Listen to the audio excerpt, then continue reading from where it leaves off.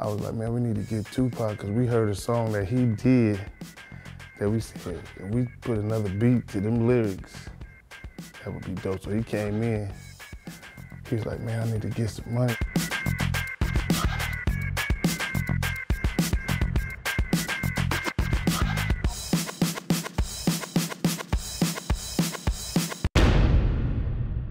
Digital Underground was the first time I heard his music, and then we met him, you know what I'm saying, at a party. You know what I'm saying, that's when he was doing Juice, because he came through, he was friends with MC Breed. Breed was friends with DOC.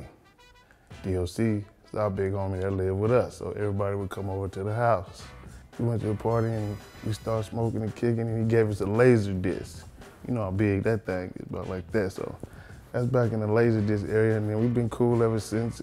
We had the soundtrack to Murder Was the Case, and I had made that beat. I was like, man, we need to get Tupac, because we heard a song that he did that we said, if we put another beat to them lyrics, that would be dope. So he came in, he was like, man, I need to get some money, and you know, we said, man, no problem.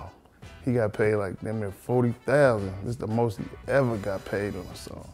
And we didn't even use that song at that time. So we had a relationship, and then he went to jail. Then we told Suge, man, we need to get Tupac, put him on death row. And Suge made that shit happen.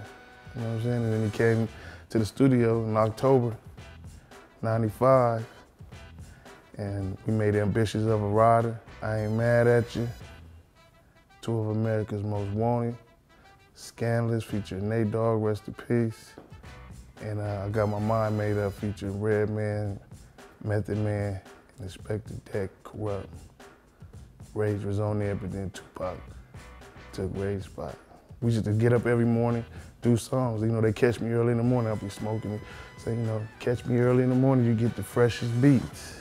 Yo, my name is Daz Dillinger, and I talk to Tupac straight on my cell phone.